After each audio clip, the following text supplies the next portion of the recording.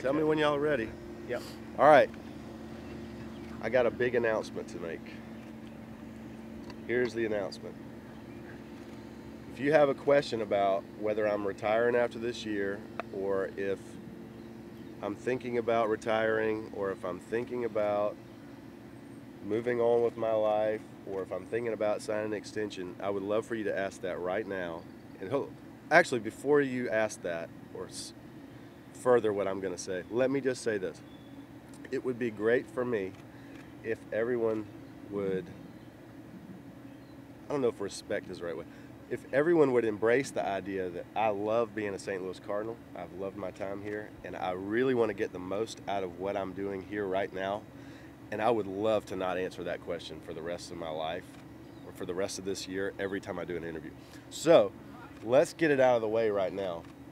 I'm not thinking about anything past today right now. I'm not thinking about tomorrow. I won't think about anything past tomorrow. What I want to do is I want to be the very best St. Louis Cardinal I can be today.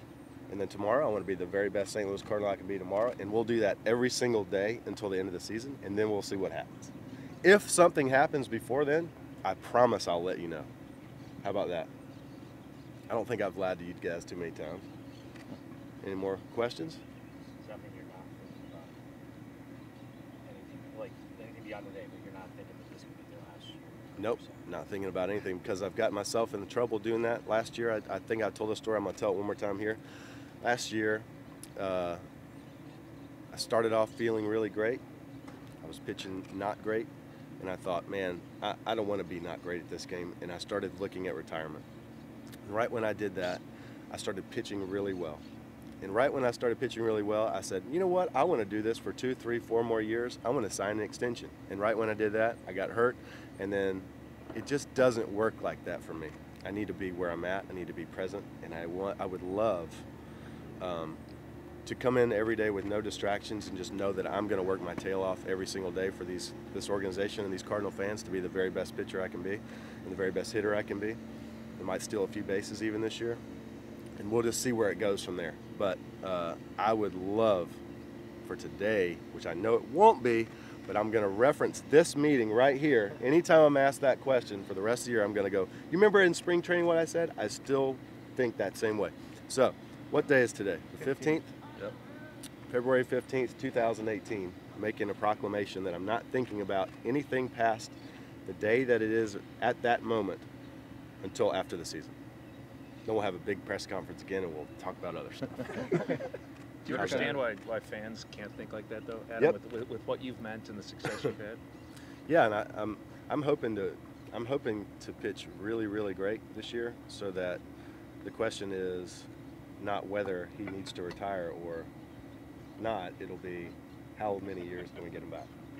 That would be my goal. And so, but I don't want to think about that right now. What I want to think about is what I need to do today to get better. What does success have to look like for Adam Wainwright in 2018 versus years past? You're going deep on me.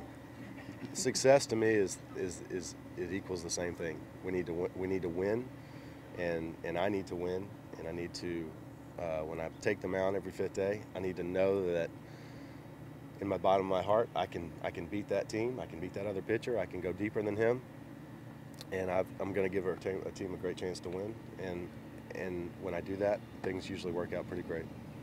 As competitive as you are, the comments you made at the warm-up about you can't handle being mediocre, can't handle that sort of thing. How much better of an evaluator would you say you are of yourself now versus maybe 5 years ago? Well, at no point in time 5 years ago would anybody have even mentioned mediocre to me, I don't think. And so the fact that has become an issue is a real problem for me. And so that's why I need to focus on today, because I don't want people ever to say that I'm mediocre.